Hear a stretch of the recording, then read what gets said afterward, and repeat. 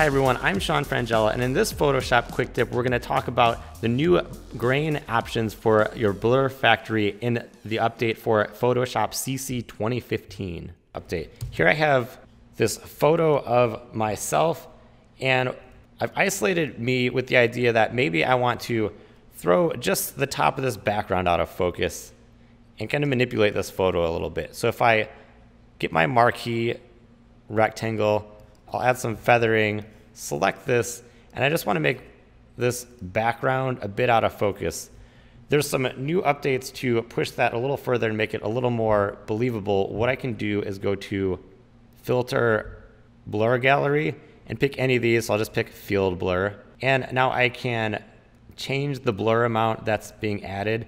And the new option is this noise. So if we're adding a blur, we might want to get a little bit of noise, and we can change what that noise looks like. And if I zoom in here, we can really see how that's adjusting as part of the blur. So if we're editing a photo, we might want to add in some Gaussian noise or uniform noise just to make it feel like it's believable and accurate. And then if I click apply, it's going to apply that blur to my selection, and I could use that for all sorts of stuff. So it looks like I'm popping out a little too much from the background. If I wanted to fix that on this layer, I could Command click to grab a selection and go to select modify border, and I'll use a width of 8, go to OK. And if I want to add that same blur to just the edges here, I can go to filter blur gallery, which was my last one, or Command F, and it's going to apply that same thing where it'll add the blur and the grain and soften the edges, so it feels a little bit more like I'm falling into the background there. So there's some new useful updates in our blur gallery to add noise and grain into just our blur selections. It's a really useful new feature, and if you want to learn more about other new features, you can check out some of my other quick tip videos on additional Photoshop features by clicking on any of those buttons. And don't forget to subscribe to my channel to get even more motion graphics, Photoshop, 3D animation, and VFX tutorials sent every week.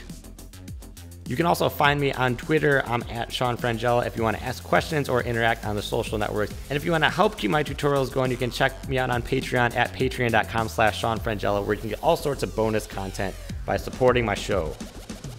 Thanks for watching, and I will see you at the next video. If you like watching these tutorials and want to see more episodes more often, you can help keep the show going by lending your support on Patreon at patreon.com/Sean Frangella. More importantly, if you want to throw in a couple extra bucks, you can get bonus content like project files used in the tutorials, answers to direct questions, live hangouts for questions, and even request specific tutorial topics for me to use for my next video. Also be sure to subscribe to the show by clicking the subscribe button or visiting the show homepage at youtube.com/Sean Frangella. And if you're hip with social media and have a question about this tutorial, you can find me on Twitter at Sean Frangella. As always, thanks for watching, and I will see you at the next video.